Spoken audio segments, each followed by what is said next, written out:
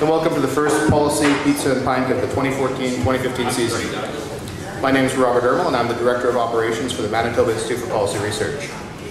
MIPR seeks to improve public policy deliberations and capacity in Manitoba by initiating conversations and debate on current and emerging issues face the province, by publishing original research, and by engaging with the post-secondary sector, citizens, government, and non-governmental organizations to support public policy dialogue in the broadest sense. Tonight we're going to be talking about the 2014 Manitoba flood. This past spring and summer saw heavy flooding return to Manitoba. What's the damage this time around? What measures were taken to mitigate the damage? And what could have been done differently? What sort of progress has been made on intergovernmental flood management? Really should finish that at a different point in the sentence. Most importantly, what are we learning from our experiences, particularly the events of 2011? And are we becoming better flood managers? Discussing these issues and answering our questions this evening are Minister Steve Ashton and Dr. Genevieve Ali. The Honourable Steve Ashton was first elected to the Manitoba Legislature in 1981 and has since been re-elected 8 consecutive times. He is currently the Minister of Infrastructure and Transportation and the Minister responsible for emergency measures. He's held many cabinet portfolios including conservation, intergovernmental affairs, and water stewardship. Dr. Genevieve Ali is an assistant professor in the Department of Geological Sciences at the University of Manitoba. She is chair of the Watershed Systems Research Program, created to study water quality issues in the Lake Winnipeg watershed. Her core area of expertise is the development of conceptual models to predict when and how runoff nutrients and sediments are likely to leave land and reach waterways. Our moderator this evening is Mr. Paul Simin. Paul Simin is the editor of the Winnipeg Free Press. He joined the Winnipeg Free Press in 1988. As a reporter, Paul wrote for every section of the paper, covering elections, wars overseas, the funerals of royals, princess, and a prime minister. A graduate of the University of Winnipeg at Red River College, he's helped lead the Free Press's political coverage here and then for a decade in Ottawa as bureau chief before being named city editor in 2007. In the summer of 2012, Paul was promoted editor, becoming the 15th person to hold that office since the Free Press began publishing in 1872. That sounds like job security. I'm in the media, there is no job. Well, thank you all again for coming out tonight. At the end of today's discussion, I encourage you to complete the feedback forms on your tables, and I'll pass the mic over to Paul for a brief introduction before we get going. Thank you so much, Robert, and welcome everyone to the Free Press News Cafe. It's remarkable that we are discussing the 2014 flood, which probably is leading candidate to be the Free Press news story of the year. And the way things are going, the news story of 2015, the news story of 2016. Now, a bit of irony for those of you who are watching at home here tonight. It's a beautiful evening. It's the second day of fall. We're having summer-like activities. Quick show of hands. Should we move the panel outside onto the patio? Okay. It's a wonderful evening. The chance of precipitation is 0. And I dare say even farmers in southwest Manitoba are happy this evening. Those who, of course, have any crops that they were able to harvest. A little bit of an anecdote here about the unpredictability that at its heart, I think, is what was driving this news story and this public policy issue, is the unpredictability. Much like the provincial government, the Free Press budgets each year. And part of what we have to try and do is what might we need to spend to cover a flood. To cover a flood if it's coming up the Red River, or if we're going to try and have to go down the Assiniboine and into Souris, etc., etc. We figured we had passed the all clear signal. So much so that on June 25th, I got a plane with my son and flew to England. And then I was looking at my Free Press website, www.winnipegfreepress.com. I recommend it hourly. And I was looking at our website and I went, holy smokes, it's really raining on Canada Day. And then I realized it did more than rain. Then all of a sudden we were into the middle of a full-blown flood on a long weekend, and I knew that we were going to be scrambling back home. And if we were scrambling back home, Steve Ashton and company were scrambling, and people who were experts at water and hydrology were trying to figure out what the hell was going on in our province again. We're going to try and get at some of those issues tonight. We're going to look obviously at the politics and the public policy side, and then we have an expert on science. I'm going to moderate this event. We're going to open it up with some remarks from both the minister and the professor, and then what we want to do is get a discussion going. So without further ado, I will turn to the Honourable Minister of Flooding. That's not his official title, but really, when you think about Steve Ashton, you think about flooding. Over to you, Steve.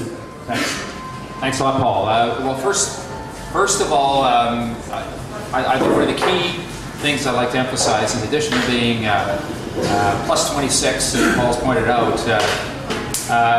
the focus of the world is on climate change. And I'm not going to only talk about climate change in my comments, but if anybody's doubted that climate change is real, I would suggest they look at some of the experience of the last number of years that we've experienced right here in Manitoba, and dare I say elsewhere across Canada. One of the predictions of climate change is greater instability of weather. We're seeing greater instability of weather.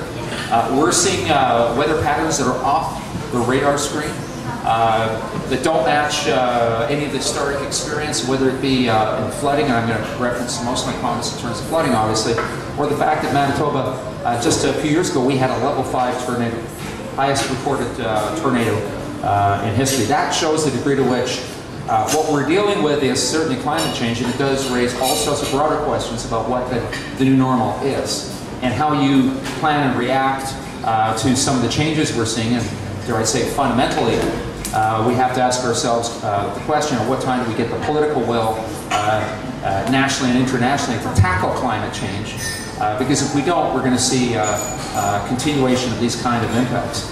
But let's put in perspective some of the things we are seeing and how it impacts in terms of flooding in this province.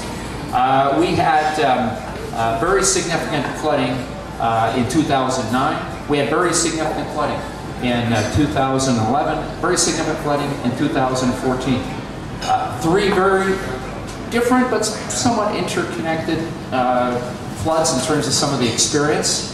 And dare I say, in recent years, if you go back to 1997, we've seen a number of historic floods. And I want to start with, we often talk about a 1 in 100, 1 in 200, 1 in 3 year, 100-year flood. That doesn't mean you have another 100 years if it's a 1 in 100-year flood. We've certainly seen that the last period of time. Let's take 2011, which of course is by far the most significant flood we've seen in this province, really going back to 1950 in terms of impacts. $1.2 billion worth of damage. In terms of its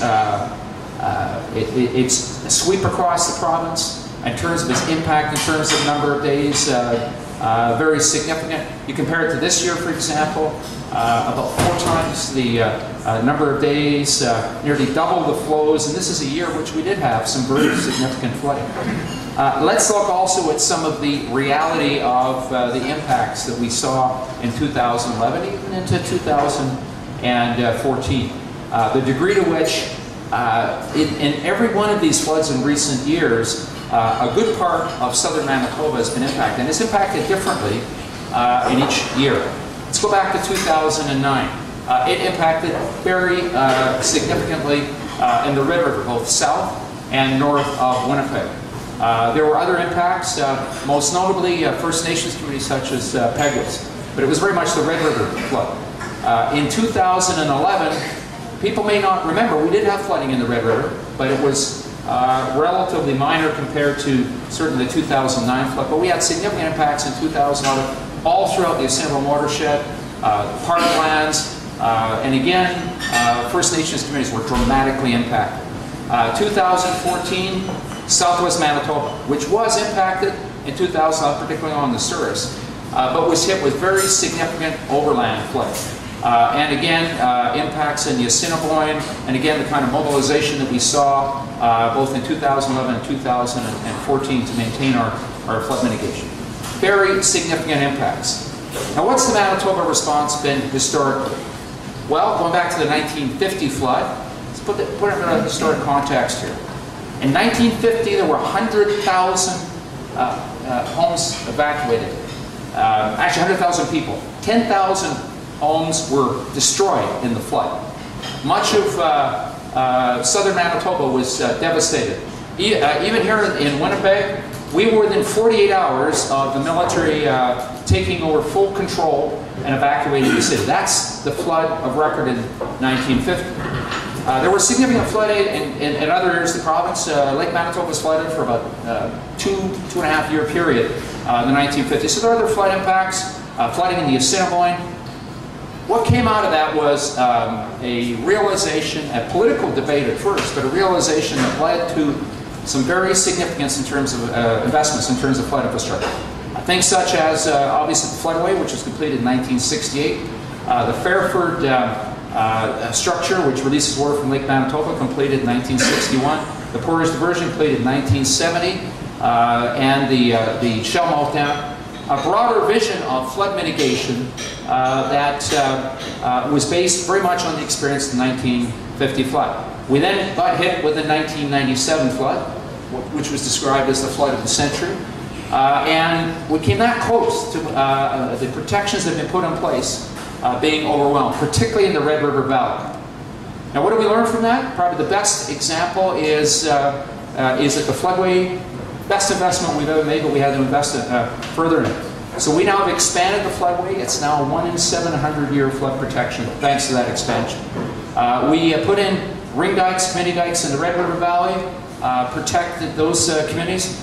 So then what happened? In 2009, we had a flood that was greater than 1950, and there was one home impacted by water seepage.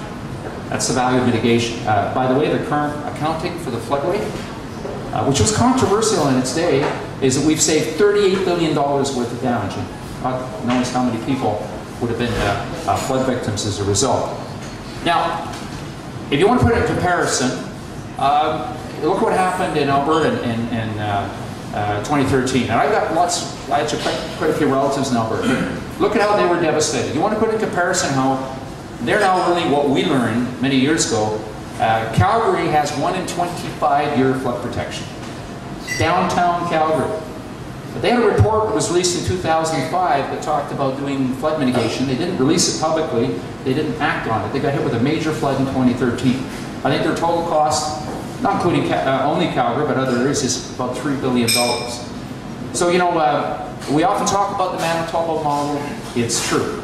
Now, it's not just the floodway, by the way, or the ring dikes. I'll talk about some of the stuff we've done even during the 2009, 2011, 2014 floods, and what we're doing now in the go forward. In 2009, we invested heavily in rapid response equipment, flood tubes, trailers, pumps, because it was a rapidly developing flood. There was a lot of overland flooding. March 25th, actually, 2009, we got hit with major flood problems. And we're able to mobilize because we realized that this was a flood that challenged not our existing defenses, so to speak, but our ability to respond rapidly. So we did a significant amount of additional work, and we now are much better prepared in that regard. In 2011, going into the 2011 flood, we knew we had a high flood risk. We put very significant investment in the Assiniboine dikes, and thank goodness we did. We invested more than $30 million in those dikes, and thanks to the military and an incredible mobilization, when we got hit with 1 in 400-year flooding, all along the Red River from Brandon and all the way through in the system, we were able to meet that challenge. 2011, actually going back even to 2009, we did a lot of work in southwest Manitoba, communities like Souris and Melita. What happened in 2011? Minot was pretty well devastated, 3,000 homes destroyed. And now we have a bit of advantage, we're downstream. We had 3 floods on the Souris, and we were able to protect the vast majority of the homes. But the one thing that we also did in 2011, we're continuing now, is recognizing that the real impact of the flood was in Lake Manitoba and Lake St. Martin. Lake St. Martin chronically flooded for many years, and Lake Manitoba, of course, very dependent on water flows going into Lake St. Martin. There never was an outlet from Lake St. Martin. We built an emergency outlet in 2011, and it reduced that, the level of that lake, and that allowed us to reduce the level of Lake Manitoba. Now, what's the other element that we've learned, by the way, with flooding? You start planning for the flood even before the existing flood is over. We started working on work in 2011 that we extend with 2 flood reports that have been released and adopted, and 75% of the recommendations have pretty well already been done. We pre-committed to a Lake Manitoba and Lake St. Martin outlet. Last Thursday, I actually released the plans Those outlays make a significant difference to communities around that area. We're working right now on resolving decades of problems in terms of being flood prone in many communities. And at the same time, we're recognizing some of the new elements. The 2014 flood, one of the big impacts was from flooding in southwest Manitoba being exacerbated by illegal drainage in Saskatchewan. By the way, we didn't start in 2014 before this flood. We're in touch with Saskatchewan. We told them, we cracked down in Manitoba on illegal drainage, and we expect you to do the same. So the bottom line is mitigation. Mitigation works. It does cost money. And I'm not going to get into the political debate over the 1 cent on the sales tax, but one of the key issues we've targeted with our initiative to, yes, put 1 cent on the sales tax is flood mitigation. I mean, Calgary and Alberta, they don't have a sales tax. Duff Roblin is remembered for the floodway. He also brought in the first sales tax in the province, 5 cents on the dollar. And if you want to impact, you want to help communities, that's what you have to do. So the bottom line here, just to bring my comments to a close, is there is a Manitoba model, I believe, and it starts with the kind of way we pulled together during the flood. But you don't stop when the flood is over. You work on the recovery, and there's been significant investments in recovery, but you work on mitigation. That's the #1 thing we stand out for. Now with climate change, there'll be new challenges. And perhaps we're going to be seeing these kind of floods more often. You say perhaps, most likely. The reality is though, to deal with it, you need to invest in mitigation, and that's exactly what we're doing in the province of Manitoba. It's what we've done really since the modern era in terms of flood mitigation started post the 1950 flood, and that legacy continues, whether it's the 2009, 2011, 2014 flood. What you do is you say, the communities with the hardest hit, whether it be Lake Manitoba, Lake St. Martin, the First Nations communities, southwest Manitoba, north of the Red, you make sure that next time around, no matter how well prepared you were first time, you're even better prepared next time. Thank you very much.